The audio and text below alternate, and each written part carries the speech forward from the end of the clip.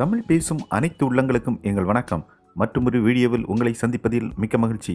IPL தொடர்பான செய்திகளுக்கு எங்கள் சேனலை சப்ஸ்கிரைப் பண்ணுங்கள். இந்த தகவல் உங்களுக்கு பிடிச்சிருந்தா லைக் மற்றும் ஷேர் பண்ணுங்கள். இந்தியாவில் IPL தொடர் போட்டிகள் தொடர்ச்சியாக நடைபெற்று வருகிறது.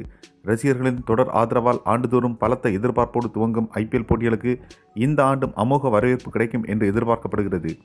இந்த ஆண்டு 13வது IPL தொடர் அடுத்த ஆண்டு ஏப்ரல் மே மாதங்களில் நடைபெறுகிறது. இந்த தொடருக்கான வீரர்களின் ஏலம் கொல்கத்தாவில் வருகின்ற 19ஆம் தேதி நடக்க இருக்கிறது. இந்த நிலையில் இந்த ஏலப் போட்டியில் மொத்தம் 971 வீரர்கள் இடம்பெற்றுள்ளனர்.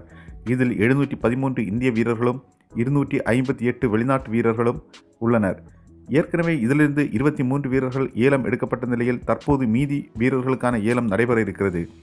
இந்த நிலையில் IPL தொடரில் ஆண்டுதோறும் பலமான அணியாகவும் கோப்பையை கைப்பற்றும் அணியாகவும் பெங்களூரு அணி பார்க்கப்பட்டு வந்தாலும் அந்த அணியின் பேட்டிங் பலமே ஒவ்வொரு ஆண்டும் வெற்றிகளை தேடித் தருகிறது. ஆனால் பந்துவீச்சில் மிக மோசமாக உள்ள பெங்களூரு அணி பேட்டிங்கில் எவ்வளவு ரன்கள் அடித்தாலும் பந்துவீச்சில் சொதப்பி போட்டியில் தோல்வியடைந்து வருவது நாம் பார்த்து வருவதே.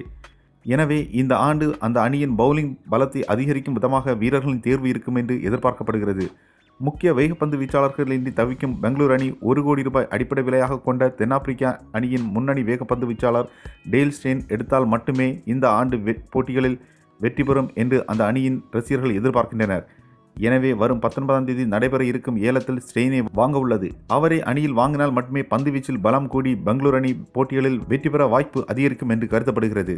ஏற்கனவே பெங்களூரு அணி ஆஸ்திரேலிய வேகப்பந்து வீச்சாளர் மிச்சல் ஸ்டார்க்கை ஏலம் எடுக்க நினைத்த நிலையில் அவர் இந்த IPL ஏலத்தில் பங்கு பெறவில்லை என்பது ராயல் சேலஞ்சர்ஸ் பெங்களூரு அணிக்கு பெரும் ஏமாற்றமாக அமைந்துள்ளது.